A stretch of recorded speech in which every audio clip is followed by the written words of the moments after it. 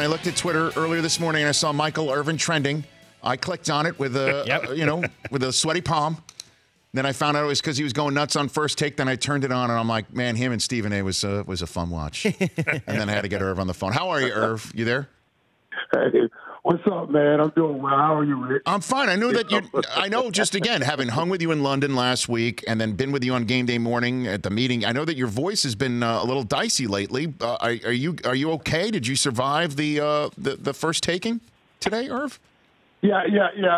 Over there, and went over and had some fun because everybody's here in Dallas waiting on that big game tonight for the Cowboys and everything. So it was fun to be over there. Yeah, my voice is feeling it's getting good. Okay. It's getting back to where it needs to be. It's just when I rise up heavy, I can feel it a little bit, but I'm okay. Now, because I know sometimes how to get a rise out of you. Does Stephen A. too? Because I think he was pushing your buttons, Irv. Absolutely. Whenever you start getting in on my Cowboys, because you don't see the path that they're traveling, then I got a raise on that. Now, and what I have to tell people is don't allow Stephen A. and these guys to get you with this. There's selective retention of history. They like to talk about the 20 years of no playoff or not much playoff success. But once you go in history, like the people say in courts, you open all of the history up. Now you got to talk about the 5 Super Bowls. You can't just select what history you want to visit and only talk about it. So what path are they on, Michael? Can you tell me what path are they on? What's the path? Well, right. Just what do you mean, Rich? Look at it. We got a 23-year-old running back, a 24-year-old receiver, and a 25-year-old quarterback. 3 main positions. And you got solid at offensive line, and you got our defense is playing great football right now. Now, they just got the receiver. So right now, all you're talking about is putting all of it together. You got all the tools. You got all the tools in your box. Now you just got to pull out the right tools at the right time and use them correctly, and you got something. Well, let me channel my inner Stephen A. I don't think I have much of one because he's a unique dude. But you don't think the first round choice coughed up for Cooper is preposterous, ludicrous? That you weren't bamboozled or hoodwinked? First round pick, Michael, for Amari Cooper? Why do we act like first rounders are automatic gold? Because when I say, oh, he's first round, we act like he's automatic gold. You don't know that guy's going to be gold. Look how many first round busts that we have had. So now you're saying put more into a first rounder that you don't know what's going to happen, as opposed to a first rounder that you've seen have success in this league that's still very young. So you're not losing anything and giving up a first rounder for Amari Cooper. He is a first rounder, and he's first round young. If you got a guy next year, he's going to be 21, 22 years old. So what do you think he's going to look? Now this guy's 2 years older than that. What do you think he's going to? What do you think he's going to look like tonight? What should we expect? That's the key. Now, acquiring the talent is one thing. Making sure you use it properly and correctly, that's another thing. And now the pressure falls on Scott Linehan, and the pressure falls on Dak Prescott to do something with that talent. It's one thing when you don't have the talent, and they didn't have the talent at wide receiver. But this one player upgrades that whole position because now he's a number one.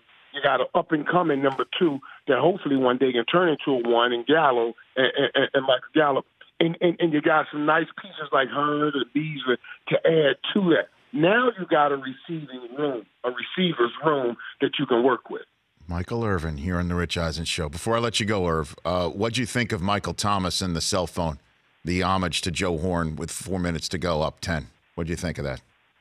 Yeah, now I enjoy creativity.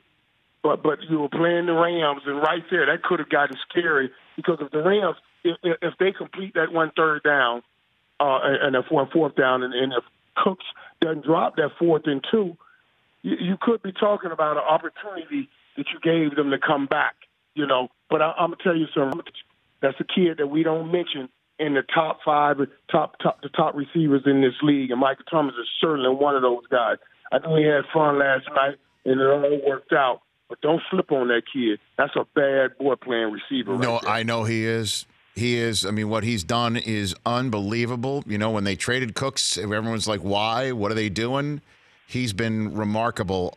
But you're just asking, I mean, why would you give the Rams down 10, a team that's already come back from 21 down, 15 extra yards after you've just put a dagger in them? And by the way, the smell of burnt toast with Marcus Peters from that kid yesterday was quite something. I mean, why would you do that?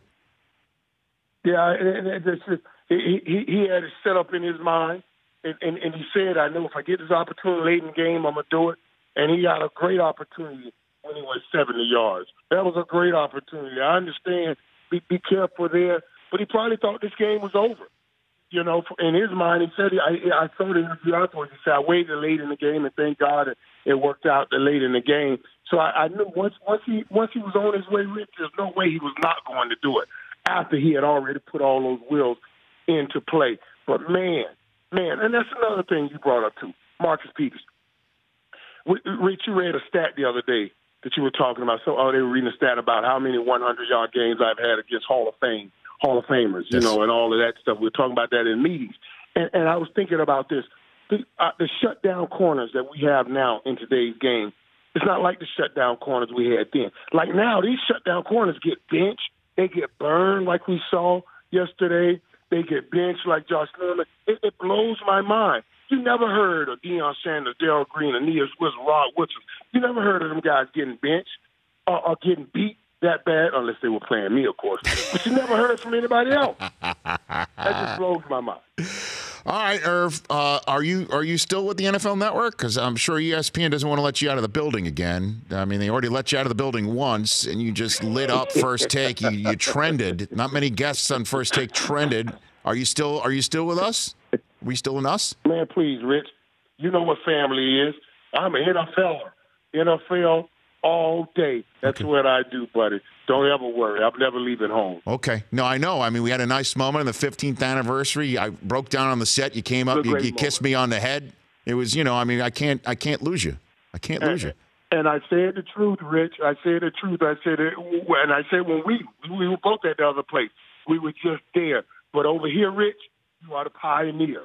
Started it. You were here when they opened the doors, and we appreciate it. And this thing has grown, and you've been there since day one, man. And we love you, and we appreciate you being our steering wheel and keep driving us real well right into that future. Love you, Michael Irvin. Oh, do we have Stephen A. on his Amari Cooper take? We have been hoodwinked, bamboozled, led astray, run amok, and flat out deceived. There you go. That was him right there. Oh, please. Please.